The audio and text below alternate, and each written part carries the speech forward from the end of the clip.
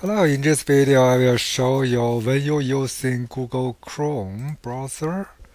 For example, we want to search something, and if you want to click that and using open new tab to show the result, then you can choose another link and to using the same search result to open other new tab. So you have three options to do that. One option, of course, is right click, then open link in new tab. Okay, you can use in this one, or you can hold Control key and click the link. It will also open new tab. Okay, Control key.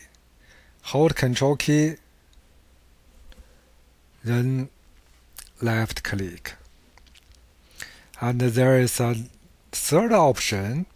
So I prefer this option because every mouse has a scroll key. Okay, let me show you.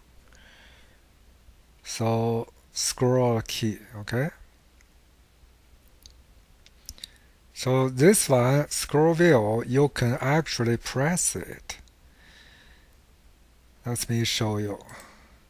When you press the scroll wheel, it will pop up this search.